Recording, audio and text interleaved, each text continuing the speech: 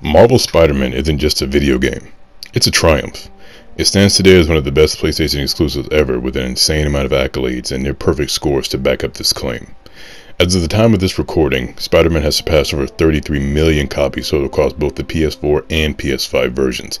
It was nominated back in 2018 at the Game Awards for Best Audio Design, Best Action Adventure Game, Best Sound Direction, Best Studio and Game Direction, Best Narrative, Best Performance, with Yuri Lowenthal playing Spider-Man and Peter Parker, and even a nomination for Game of the Year. In this video, I booted up Marvel's Spider-Man for the first time in what felt like years and put on the Spidey suit once more for a swing around New York City to see if this game still holds up. And spoiler alert, it does. What up, people of the internet? My name is Flex the Plug, and this is my Spider-Man revisit. Years later. Just to get it out there, I have to start off by saying that this video is strictly about my revisit of Marvel's Spider-Man. I will not be talking about its spin-off, Marvel's Spider-Man Miles Morales, although I will make references to it as it is a big part of the narrative in the base game as well. And I will also talk about its 3 DLC add-ons as they pertain to the overall theme of this video.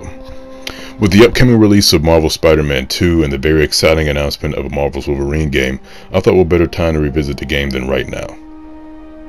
Now, I would like to start off by saying Spider-Man is one of the very few games I have platinum, so it's safe to say I am overqualified to talk about my experience with this game. I have to double down and say this isn't a traditional review.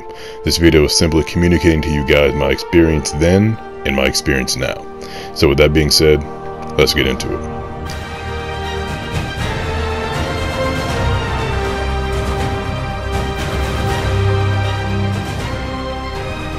So the very first and most obvious thing I missed about this game is just genuinely how fun it is to swing around New York City.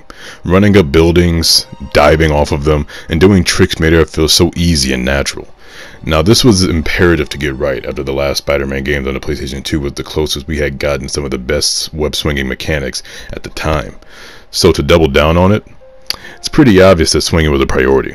But I expect nothing less from the people that brought us the smooth parkour mechanics on Sunset Overdrive.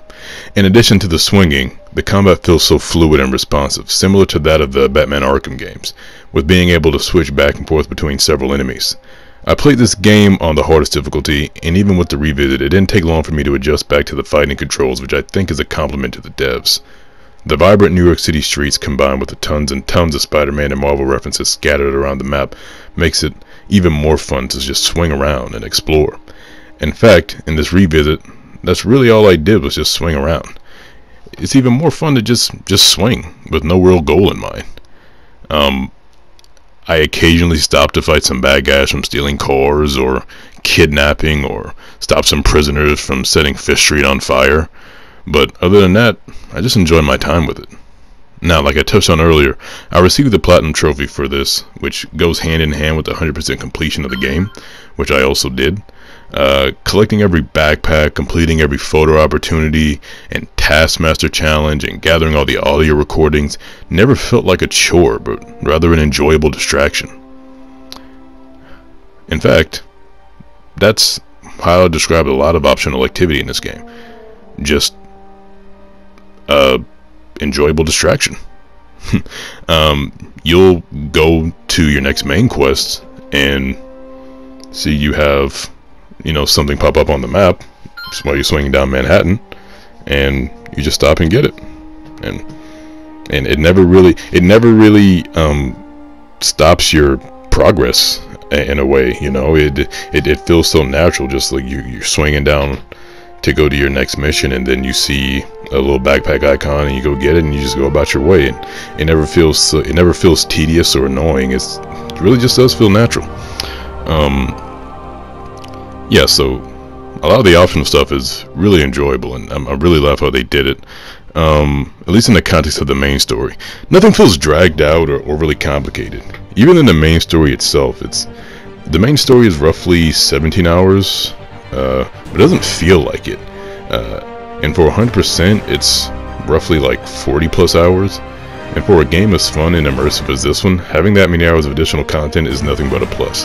And this isn't even including 3 post DLC stories involving characters like Black Cat and Hammerhead, as well as some additional lore to Peter's detective partner Yuri. In the 4 years it took developing this game, there had to have been a lot of debates about which route they want to take with their Spider-Man in the context of this particular story. Making an older Peter definitely complements the game continuity and the world that they've built around the Spider-Man character.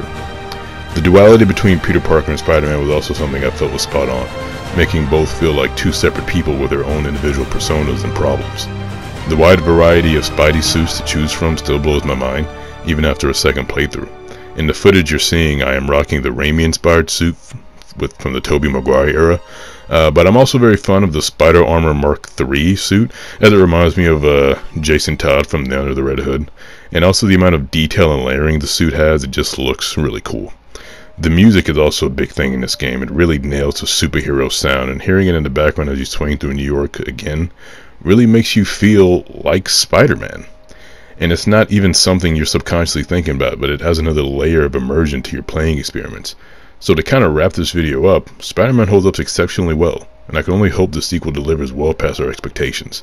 I go as far as to say Marvel Spider-Man is one of the best superhero games in the last decade, and will continue to be held in high regard for years to come. So there you have it, guys. This was my Spider-Man revisit. And yeah, just to kind of go off script here, I mean, it really was really fun to dive back in.